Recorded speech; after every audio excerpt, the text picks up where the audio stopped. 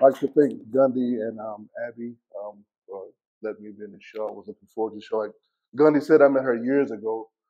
I retired from the Army in 2011, and I was doing more of the digital thing back then because it was something new a lot of people wasn't doing. So I wanted to get my hands on it.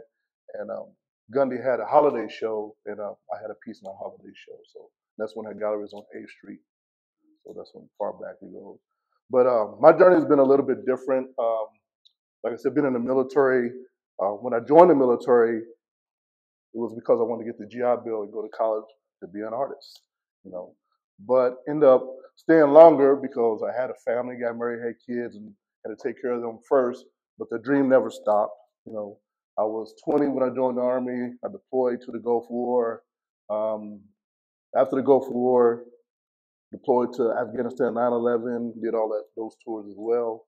But the dream to be an artist never stopped. Actually, that's what kept me going.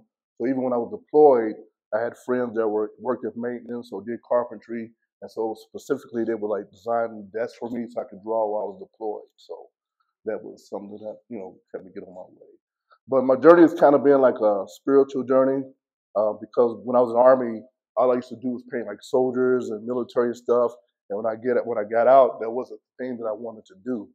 So when I retired from the Army, I couldn't figure out what I wanted to paint because I really didn't know how to paint back then, but I knew how to draw. So everything was basically pencils. And so I started picking up colored paints and I actually started out with water-based oil paint when it first came out because I didn't know how to paint at all. And I knew it would be easier for me to start with that. And so I did trial and error and stuff like that. And eventually people started to like my work, but I wasn't at the level that I wanted to be at. So I was always seeking out somebody that I could learn from, somebody who could teach me to learn what I wanted to learn. And so using my GI Bill, I also wanted to learn how to do animation. So I went to school and I learned animation first. But there was no jobs here in Colorado Springs teaching or for animation. So I said, what am I going to do now? So I ended up going back to school again for media design on the GI Bill that I had left to get my degree in media and graphics and stuff like that. So GI Bill ran out, got 8 more months of work for college, but I actually got a job doing graphic design. So I was like, okay, there it is. But still want to be an artist, want to do the regular painting thing, and I was like, how am I going to do this? And so luckily one day on Fort Carson, I went to this PX. Y'all know what the PX is, right?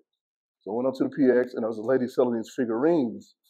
And I was like, those figurines are like a Thomas Blackshear figurine. And I was like, because I always studied artists. I would get on the internet, try to find artists that I wanted to look like. And Thomas Blackshear is where I wanted to go because I love his work so much. And she was like, well, you know he lives here, right, in the Springs. I said, what? Are you lying, right? She was like, no, he lives in the Springs. That day, I went home looking for a phone book. We still have phone books. So I was flipping through the phone book, looking at names. Oh, there's his name right there, the number right there. I called him up. I said, he's not going to answer the phone. So I'm ringing at the ring. He answered the phone. He said, hello. I said, hello.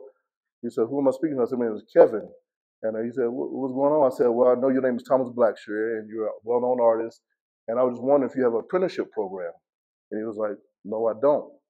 Well, I said, I'm sorry, I don't want to take up no more of your time, blah, blah, blah, blah, blah. He's like, oh, you going to give up that easy? And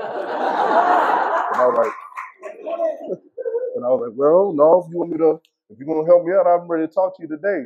He said, well, I'll tell you what, I got some things going on, but if you come by my house in a couple of weeks, I'll get back with you. You can come over to my house and we can sit and talk and see where you're going to go. And so that time came, but it never happened because he had some things going on in his life at the same time. So at the same time, I was trying to do comic books. And so the Denver Comic Con took off. And so I had a show at the Denver Comic Con. So I went with my friend and my friend's daughter. And so I stood up to stretch for a minute at the comic show. And as I was stretching, I looked down the aisle and I saw this guy and this young man walking down. I said, that looks like Thomas Blackshear. Because I knew what he looked like from photos. So as he walked down the aisle, I stood up and looked at him. And I said, you're Thomas Blackshear, right? He said, yeah, who are you? Well, I'm Kevin. I'm the guy that talked to you on the phone. He said, oh, that's right. I was supposed to get with you.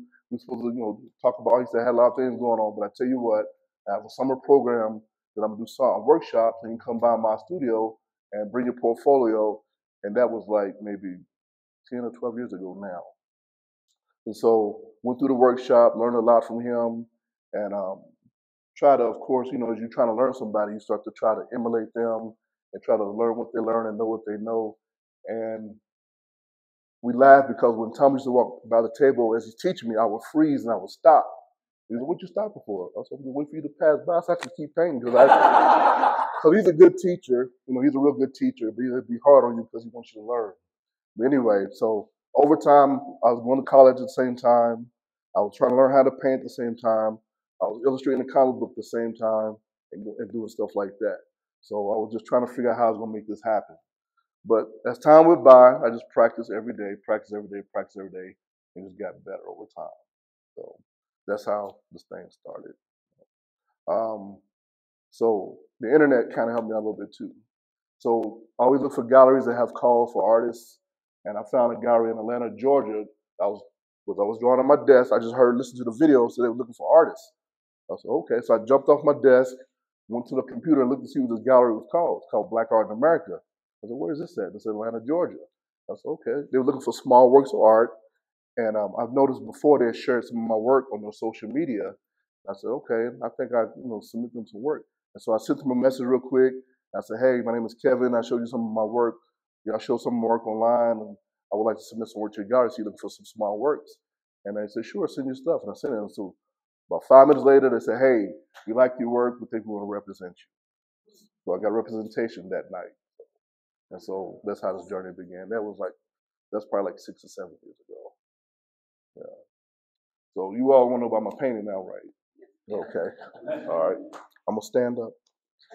All right. So, like I said, a lot of my paintings got to do with me being on a spiritual journey just because I didn't know what to paint when I got out of the military. So I started thinking about my military career, thinking about the things I went through when I was deployed, things that, my mindset was, even though you're deployed, you can still be at home. You said, what does that mean? Well, at night, you're sleeping in your bed or laying down, I would close my eyes and just think about the things where I would like to be at and the things I would like to be doing at that time. So a lot of my work has come from something higher than myself.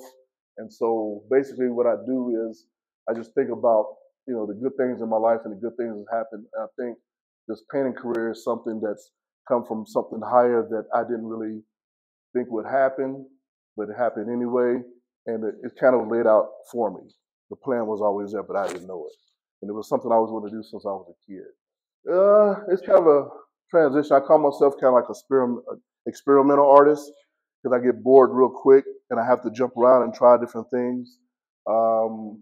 So starting out with Thomas, I used to paint like real bright colors, and we had a conversation about try not to make your art look so much like candy. You know what I mean? How the colors of candy come into play.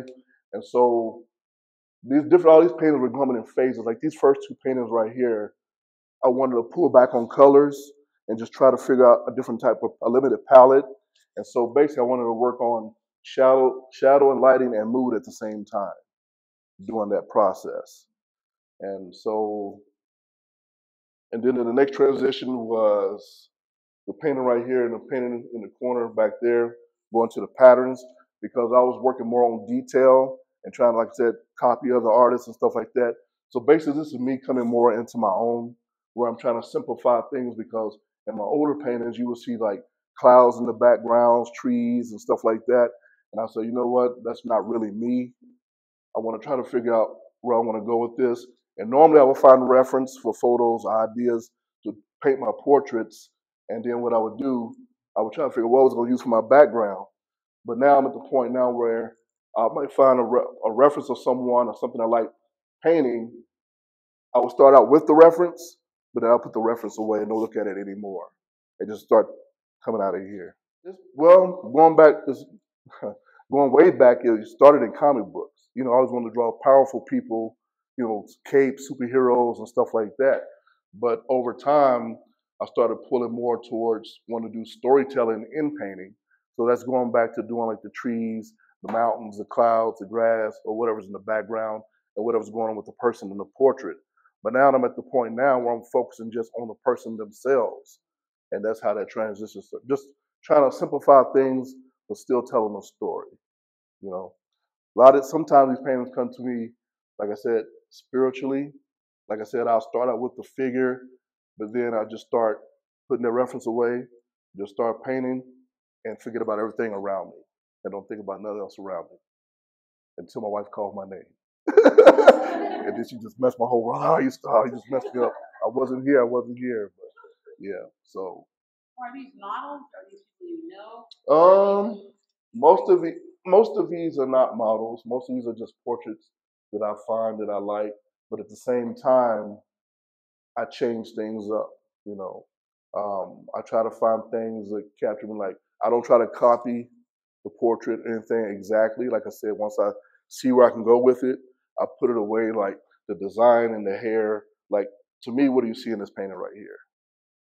As far as do you see where's the hair at in this painting? Is there hair? I'm not gonna tell you if it is or isn't. Okay, but just the idea. You see what I'm saying? That's just the idea.